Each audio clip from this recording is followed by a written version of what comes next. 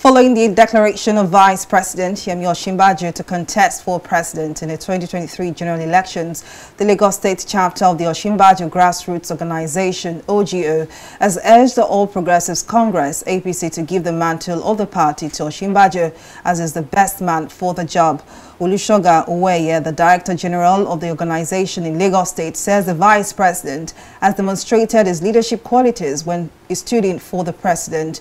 He further urged Nigerians to devoid of sentiments in their choice of a leader and vote in Osinbanjo come 2023, irrespective of their political affiliations.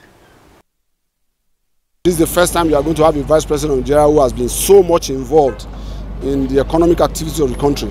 He has been so much involved in the social agenda of the government, and he has delivered. When he was the acting president, the whole country knew. He's brilliant, exceedingly erudite, and he has delivered on all the assignments given to him by the president.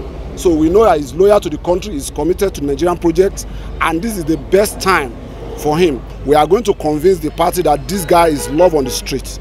I've been to Sokoto, I've been to Kano, I've been to Uyo, I've been to Maiduguri, I've been to Abuja. Anywhere you go in Nigeria today, every poll conducted by research people in the last 12 months has shown that Osinbanjo is the most accepted across the country.